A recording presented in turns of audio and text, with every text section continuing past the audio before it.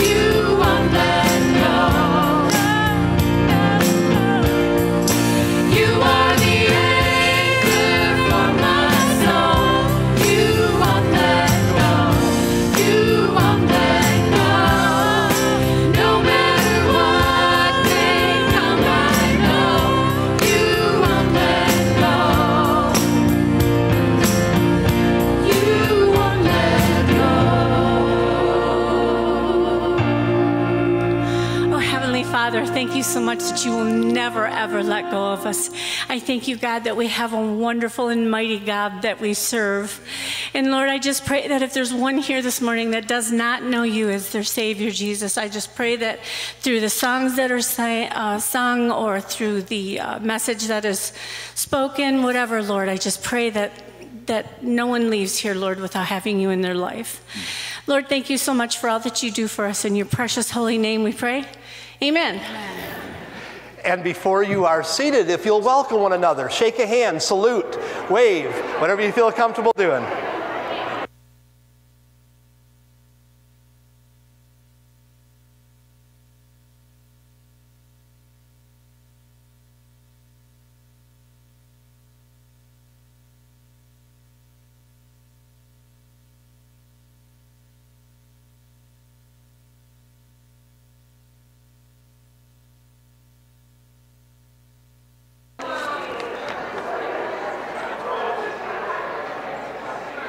Good morning, and welcome to Jasper Bible Church. And we are so glad that you're here. Those who are joining us live stream, those in the chapel, we welcome you. And if you are seated in the center aisle, right by there, you will see a black book. It is called the Ministry of Friendship book. And if you are visiting with us, we are so glad that you are. And if you will sign the Ministry of Friendship book along with everyone else, and that will give us record of your attendance with us. And then if you will pass that book down, and then once it's gone all the way down, have it opened up, send it back the other direction, and it will help you to get better acquainted with those who are seated in your row. What is going on this week? Well, tonight at 6 o'clock, we conclude our study in the New Testament book of Titus, looking at the subject, Living for Jesus, Titus chapter 3. Church board meeting at 7 o'clock this evening. And then this Wednesday night, there is something for everybody. The 1st through 6th graders, the 7th through 12th graders, the adults in the sanctuary here. You'll notice the 23rd Psalm will be a week from this Wednesday where we continue that. And that subject will be Sleepless in Jasper, not Seattle, but Jasper, and we'll be seeing what the Bible says about that. Also, next Sunday morning, after the morning service, probably in the chapel, we'll be meeting with those who will be helping with the Scripture Memory Program. And you might say, well, what Scripture Memory Program? What we're going to do is, starting in the month of September for the 1st through 6th graders, their class will start at 6:45, and it will go until 7:30, but from 7:30 to 8, then there will be a Scripture Memory Program that takes place. If you are 1st through 6th grade and have not gotten your Scripture Memory sheet, if you will do that. If you are willing, adults, to help out in simply listening to the verses, and we can explain all that's going on, let us know that. Be at that meeting next week, and if you can't be at that meeting, let us know that, and I'll write your name down and make sure that Royce and Dawn Olinger and Sue Bill have that information. Otherwise, but that will be the first Wednesday in September when that starts. Speaking about starting up, not this Wednesday, but the following Wednesday, Grief Share begins. So let me know, or Lucy Ames know, if you are interested in that. 2 Sundays from now, after the morning service, we have our church picnic. And you can feel free to come dressed accordingly. If you are from the great state of Ohio or south of here and you don't want to go all the way back home to get the dish to pass, you can even bring it here and put it in the fridge or whatever, or you can put it in my office. I'll taste test it and then put it in the fridge. But you can have that there, and we have Christian Family Center is where that's going to be at. So you'll notice the information. There's a Frisbee golf tournament. There is probably going to be cornhole, a volleyball, and all kinds of things. And then for the teens, afterwards, your day's just begun, you'll go from there to the Voorhees house, where you'll be having swimming and games that will be there. No evening service that night, just to let you know. And otherwise, I think everything else in the bulletin is pretty much self-explanatory, but I do have several prayer requests to get you updated on. You heard last Sunday that Harold Kunkel passed away. The service for Harold is going to be this Friday at 6 o'clock p.m.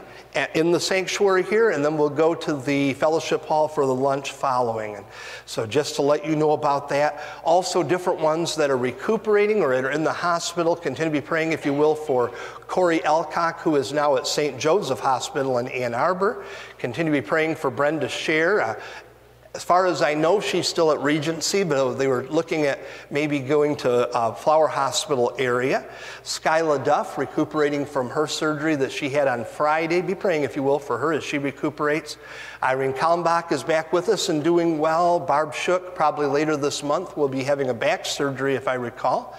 Marjorie Van Valkenburg is at home.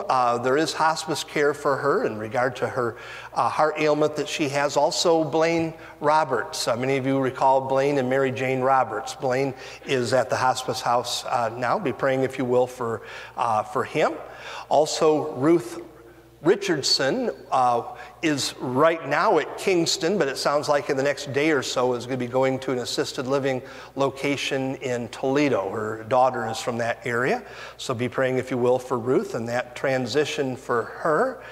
Our son-in-law, Glenn Thompson, has next couple of weeks, I think, 4 different appointments that are important ones for timing on that, so for getting back to work and all that goes along with that. So remember that, if you will, in your prayers. So many others that were mentioned during our Sunday school hour, and so you can be thinking of those and praying for those as we have our prayer time. I believe Angie has the special music, so she can be getting ready for that. This time, let's pray. Heavenly Father, I do thank you for each one that's here today, that we can approach you in prayer with these different requests.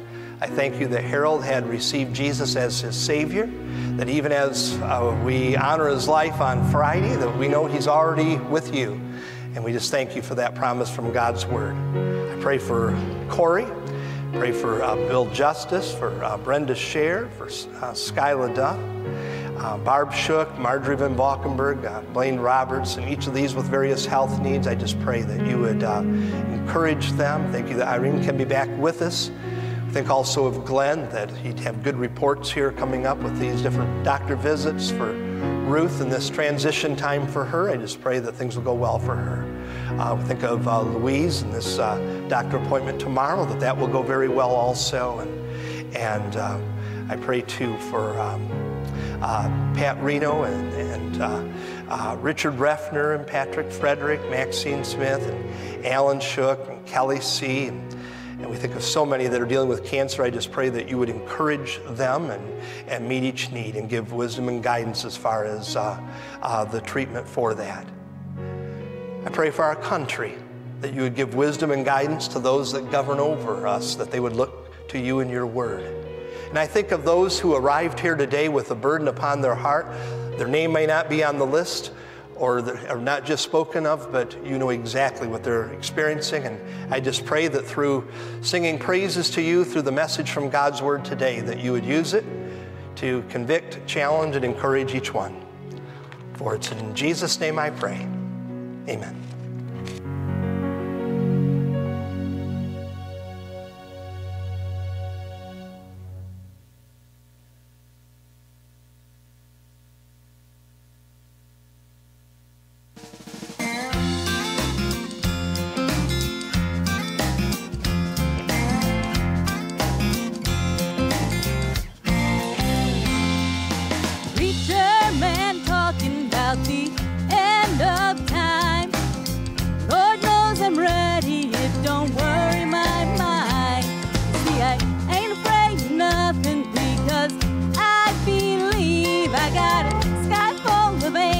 Watching over me. You can't take my possessions, you can't take all my gold.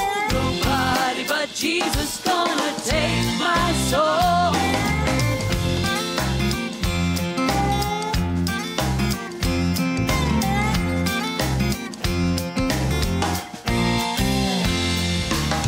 Walk through darkness, I don't need no light.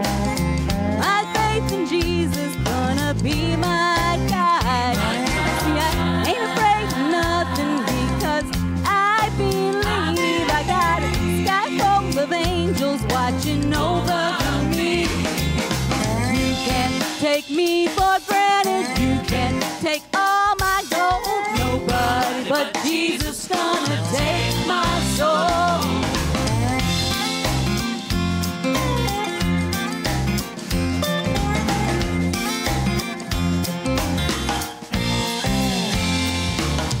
Rivers rising, but I got no doubt my sweet Jesus gonna pull me out. Ain't afraid of nothing because I believe I got a sky full of angels watching over me.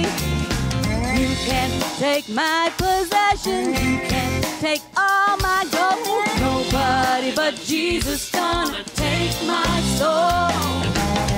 Ain't afraid of nothing because I believe I got a sky full of angels watching over me.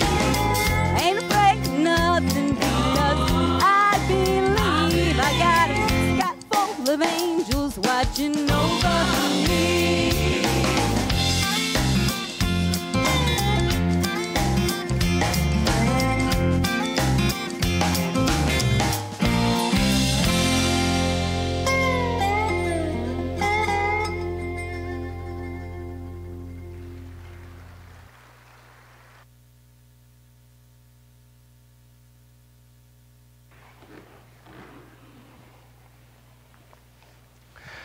One of my favorite poets, thank you, by the way, Angie, for the special music this morning. One of my favorite poets is a guy by the name of B.L. Jewett.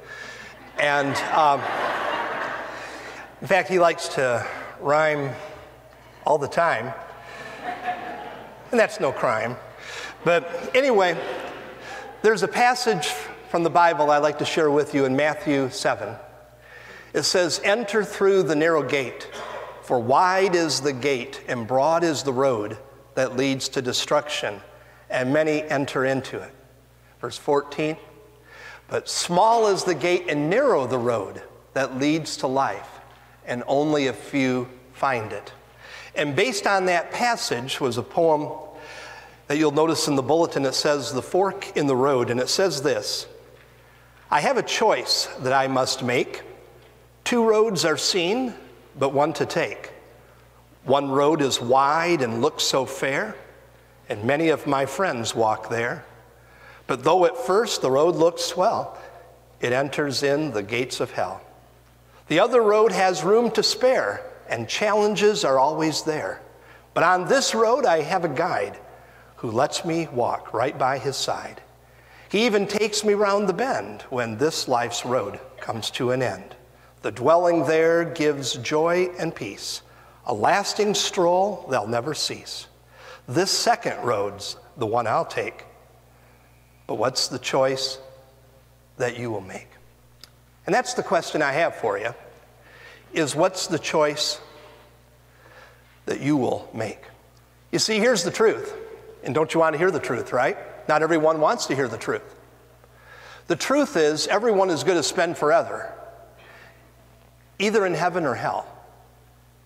And there's only one way to get to heaven, and that's through Jesus and his death on the cross as payment for our sins. Every other road, it's wide, it leads to destruction. Say, well, how do you get to heaven? Well, first of all, you need to admit that you're a sinner. The Bible says we've all sinned and fall short of the glory of God. If you think you're perfect, just ask the person next to you. They'll straighten you out on that. We've all sinned. But Jesus never sinned. He walked on this earth and accomplished what he came to do. He died on the cross for you. He died on the cross for me. And when Jesus was dying on the cross, he was placing upon himself the punishment that we deserve for the bad things we've done.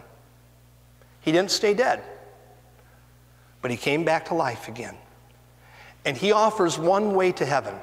And it's not through being baptized. It's not through being a member of a church. It's not through thinking you've done more good than bad. It's not through your work. It's through the work that he has done. It's through receiving Jesus and his death on the cross as payment for your sins. So the question is simple. Is that the choice that you've made? Have you intentionally said yes to that free gift that he's offering to you? You see, the gift's not yours until you receive it. If someone goes to offer you a gift and you say, "No, thank you," or you say, "Well, let me think about it and I'll get back with you," that gift's not yours until you receive it. You have an opportunity right now to receive the greatest gift ever, the forgiveness of sins, eternal life in heaven, based on God's word. For God so loved the world that he gave his one and only Son, that whosoever believes in him shall not perish but have eternal life. If you'll bow your heads, please. I know there are many of you who have received Jesus as Savior. This is not some magical prayer. It's not something you have to recite every day or week. It's a one-time decision to simply receive Jesus as Savior, and he knows the sincerity of your heart. And right where you're seated right now, if you'd like to make that decision, you can simply follow along with me in this prayer. Heavenly Father, I admit that I have sinned, but I want to go to heaven when I die. I believe that Jesus died on the cross for my sins, that he came back to life again. So I receive Jesus as my Savior. I invite him into my life to forgive my sins so I can go to heaven one day. And Lord, you know the hearts of every single person here, and you know those who prayed that prayer with me, and you know the sincerity of their heart. Please give them the courage to share that with us after the service today so we can rejoice with them. For it's in Jesus' name I pray. Amen. Before we have our main message, which we are continuing in the book of Philippians, we are going to sing I'll Fly Away. And maybe after you've heard the message, you will wish you would have. But anyway, talks about that day when we're going to be in heaven with our Lord Jesus. Isn't that great? So let's stand as we sing I'll Fly Away.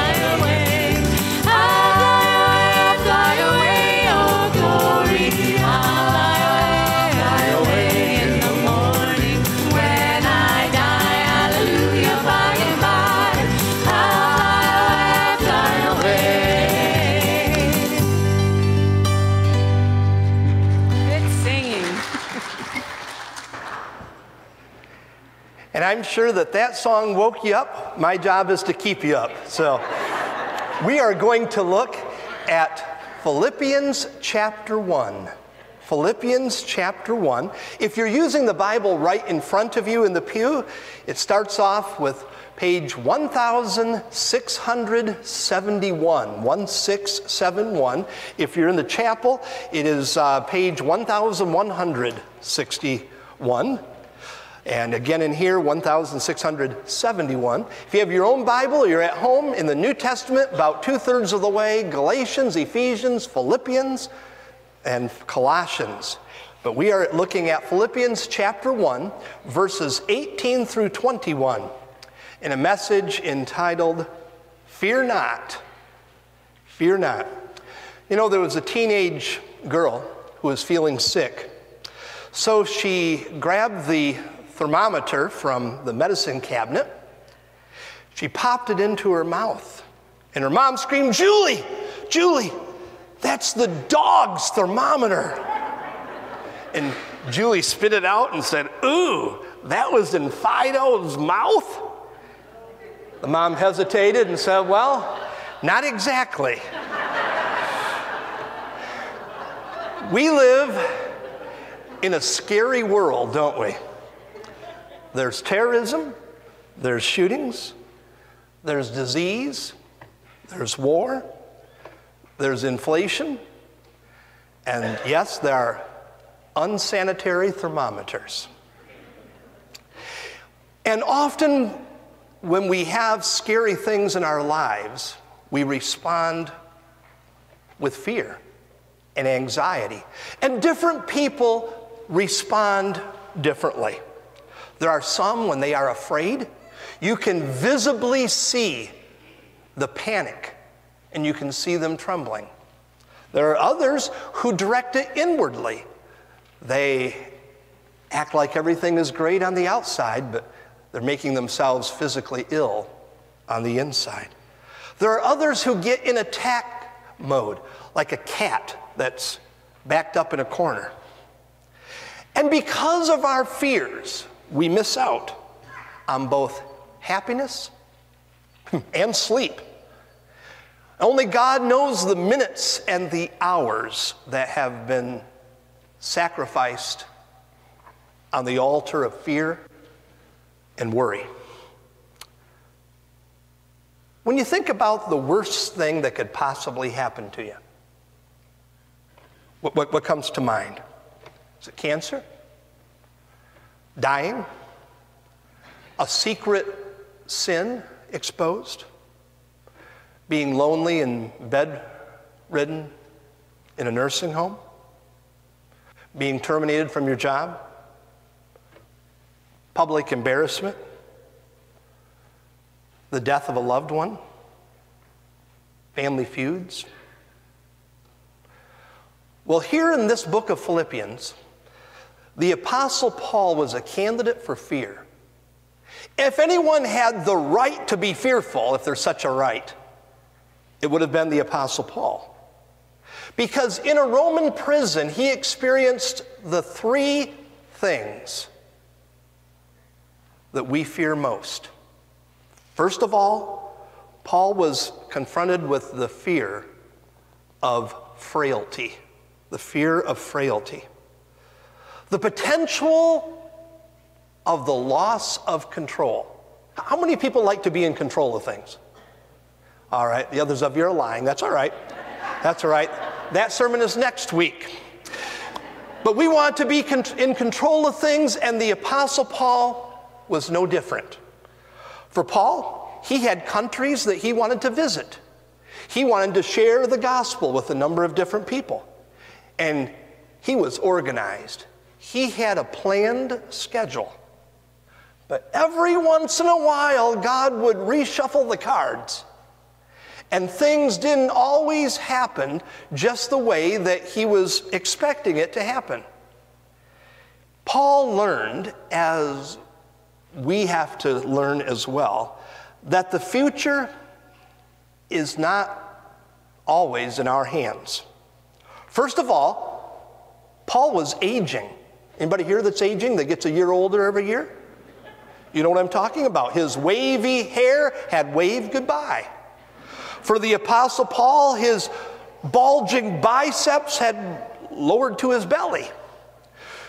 For Paul, his health was deteriorating, and if you'll notice, according to the book of Acts, on his mission trips, he often had Dr. Luke with him to help him out. Also for Paul, there were new people that were being put in charge of different churches that he had established. Things that had been in his control were slowly becoming more and more out of his control. And then, of course, there was the threat of ongoing physical harm that could happen at him and with him and to him at any moment. For example, at any moment, Paul's last meal might not be one he ate, but it might be one he was. You see, he was one decree away from becoming a dinner guest to hungry lions in a Roman Colosseum. And yet, for Paul, amazingly, instead of panic, he had peace. Instead of fear, he had cheer. How is that possible? How could Paul be confident that things would turn out okay? Well, the answer is that Paul focused on the future solution rather than the present situation. Notice verse 18. Notice what Paul wrote. Yes, and I will continue to rejoice. Remember now, he's writing this from a prison. And the key word is the word rejoice or joy. For I know that through your prayers and God's provision of the Spirit of Jesus Christ, what has happened to me will turn out for my deliverance. How did Paul know that things were going to turn out okay for his deliverance? Actually, there's two reasons given here. First of all, he says, through your prayers. Paul knew that there were many people that were praying for him and that God would answer those prayers by Paul being delivered. Secondly, you'll notice it says, in God's provision of the Spirit, of the Holy Spirit. Paul knew that the Holy Spirit would help him in response to the answer to those prayers. So here's my question. Do you trust God that He is in control? Especially when you feel as though things in your life have gotten out of control. I have a critical question for you. And I don't want you to answer it right away in your mind, because I want you to answer it honestly. Not just the way that you think you're supposed to answer it at church, okay? But to answer this question honestly. Who would you rather have in control of your life? Two choices here, okay? The all-loving, all-caring, all-powerful God who knows the future, or you. Those are the two choices. The truth is that for many people who name the name of Christ, who call themselves Christians, if they be honest about it, they would prefer that they themselves would have control of their own lives rather than having God in control of their lives, if they answered honestly. We just don't trust God with our lives. Now, we trust Him with our eternity of where we're going to spend forever, but for some reason we struggle more in trusting Him today and tomorrow and what we have to face this coming week. We live in a day of surgeries. We live in a day of job layoffs. We live in a day of unexpected illnesses. But as Paul here was confronted with the fear of frailty, a loss of control, he could say with David in Psalm 56:3, when I am afraid, I will put my trust in God. Now, can you say that? For you in your life, is it truly fear not? But there's a second potential fear that the Apostle Paul could have experienced here. And that is that he was also confronted not only with the fear of frailty, but with the fear of failure. The fear of failure. There was a professional football coach who was hired to coach a losing team. How exciting is that? And you know how it is in professional sports. If your team doesn't win, you get fired. Upon being hired, this new coach for this lousy team was handed 2 sealed envelopes. He was told to open the first envelope if the season was going rough. And it was. And so he did. He opened up the first envelope and there was a note there from the former coach. It was a word of encouragement, telling him to blame everything on the former coach, which, by the way, he gladly did. The second sealed envelope said, open this up if the season continues to get bad. And it did. So he opened up the second envelope, and it simply said, prepare 2 envelopes. So he knew that life was getting pretty rough for him. Do you fear failure? Perhaps at one time you thought about starting a business, but you decided then against it because you were concerned that it wouldn't go well. Perhaps you just started a difficult class or a new job, or now you have a new responsibility. Perhaps you fear that you will not succeed or you won't be able to hold up. We often forget that Babe Ruth, who had 714 home runs, also struck out 1,330 times. We forget that Thomas Edison had many failed attempts before inventing the light bulb.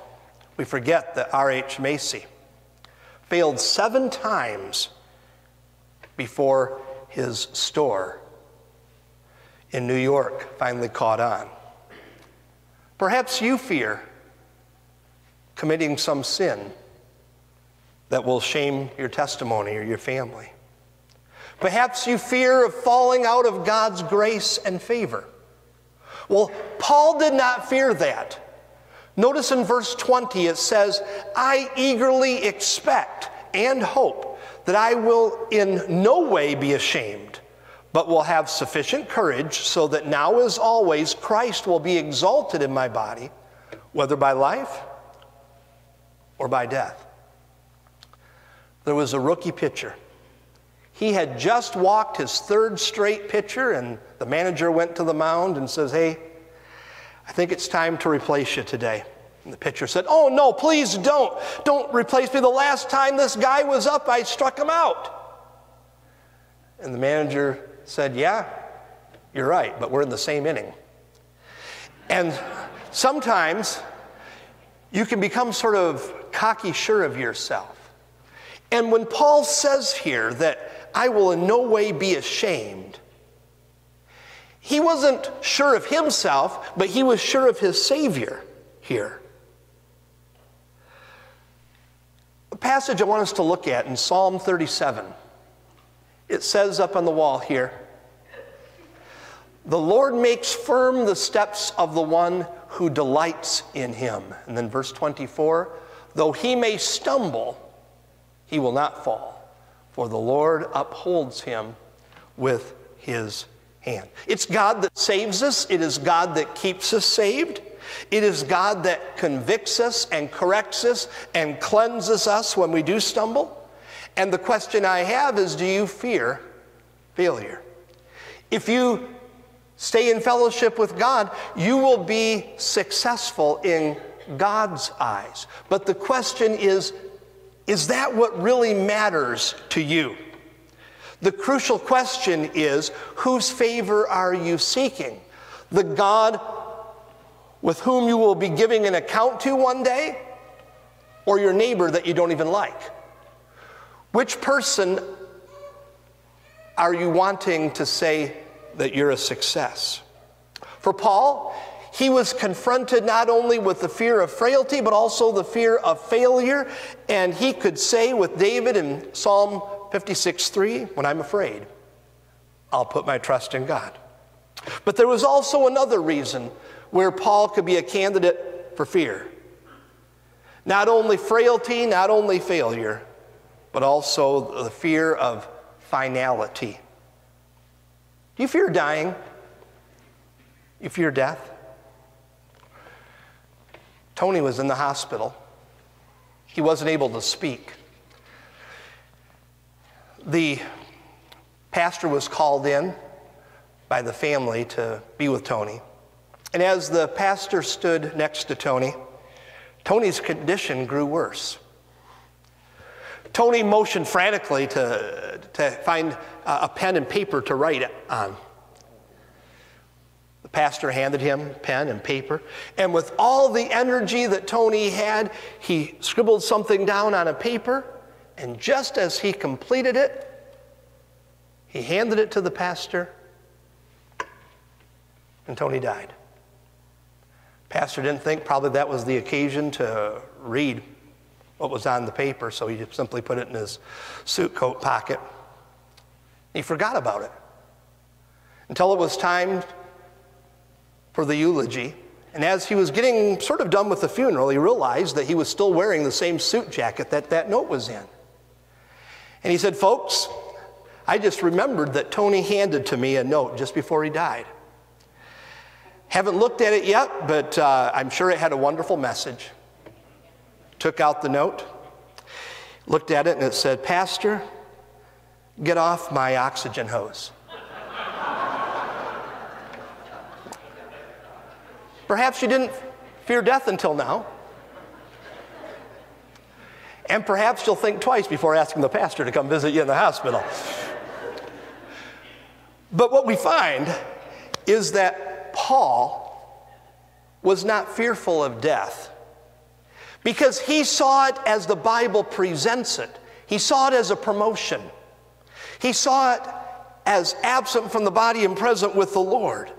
Or as Philippians chapter 1 and verse 21 says, for to me, to live is Christ, and to die is gain.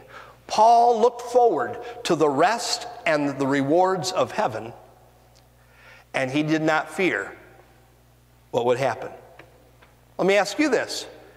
Do you fear that moment when you will stand before Jesus to give an account of your life, of how you've lived it since you've received him as Savior? If you fear that, it must be that there is something between you and God that needs to be corrected and changed, or something that needs to be done differently. Or do you look forward to that day and look forward to hearing the words, well done, good and faithful servant? We don't need to fear death if we have received Jesus as Savior and we're living our lives for him. And Paul, even though he was confronted with the possibility of fear of frailty, failure, and finality, he could say with David in Psalm 56:3, when I'm afraid, I'll put my trust in God. So I ask you, what's your greatest fear? Paul was in a Roman prison. He feared the three things that people fear most. Frailty, the loss of control. Failure, the loss of achievement. Finality, the loss of life. How are you responding? Do you believe that God ruled this universe before you were born? I bet you do. Are you convinced that God will continue to rule the universe after you're gone? I bet you do. Then why can't you trust him today and this coming week? To transfer from fear to faith. So as one show used to say years ago, so fear will not be a factor for you. When I was growing up, I loved watching superhero cartoons. Maybe you did as well. Batman was my favorite, but Superman was a close second. But one of my top superheroes was not a person at all. It was a dog. Underdog. How many have ever watched the Underdog episodes? Oh, many of you, many of you. You know all about it. Shoeshine Boy, right? Shoeshine Boy. What would happen? He would take a super energy pill that he would take out of a secret compartment in his ring. And after taking that pill, he would go into a phone booth, and then the phone booth would usually break, and he would become Underdog. And it was amazing. Do you realize that would not fly today? A superhero popping pills. And just think, most kids have never even seen a phone booth, right?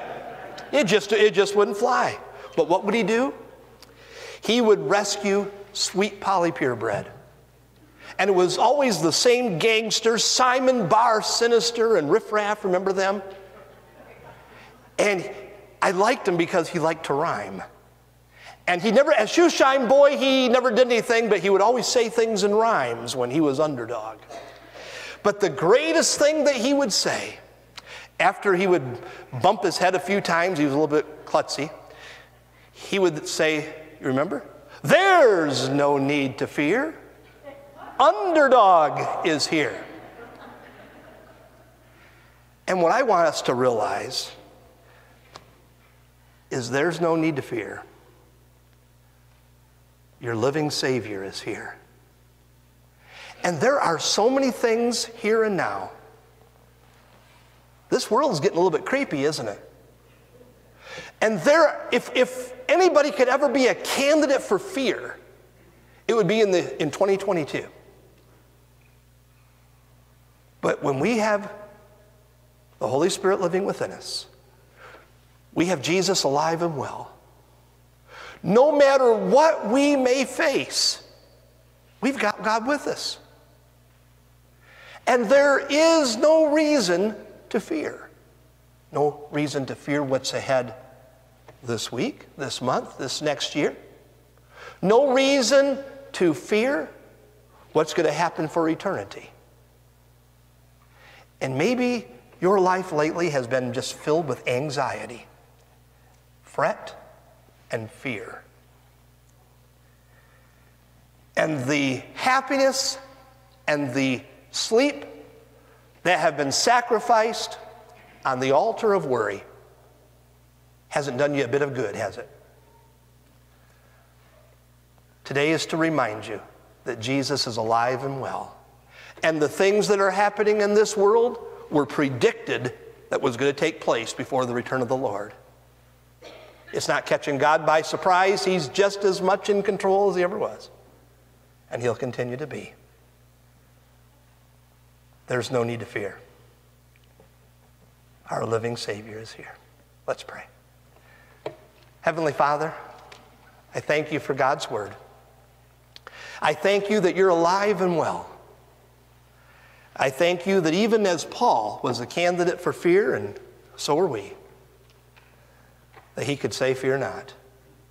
And he had his trust in you. May we do the same, no matter what we're facing this week. No matter what obstacles seem to be in our way. We thank you that you also see the future and you know what's best. And the best we know how, we need to realize that the person that needs to be in full control of our lives is not us but you, because you love us more than we could even love ourselves, and you see the future and the big picture. So may we trust you and fear not. For it's in Jesus' name I pray. Amen. In a moment we're going to sing Chris Tomlin's song, Jesus Loves Me. The song speaks concerning what Jesus has done for us in forgiving our sins. But that same Savior who provided for us as far as salvation provides for us in anything we're going to face this week. As always, invitation is open. Let's stand as we sing, please.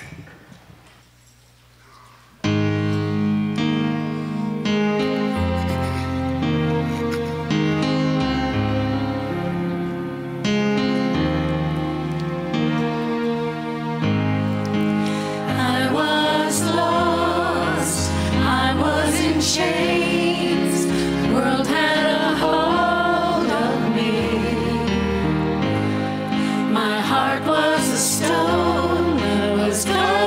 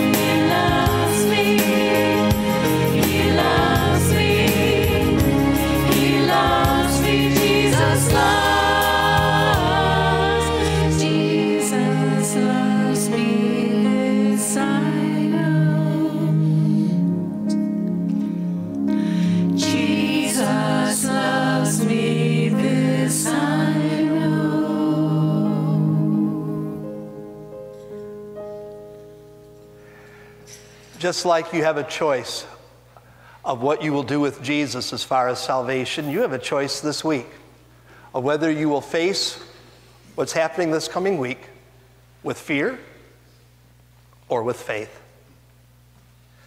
And with the Savior who's alive and well, the Holy Spirit who lives within you, we have no reason to fear.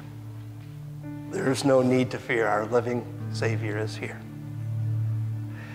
So glad you're here this morning, and if I have not had an opportunity to say hello to you, would love to do so, and I'll be in the foyer after the service this morning. Reminder tonight, 6 o'clock, we conclude the New Testament book of Titus. Hope you can join us for that as well. Let's pray.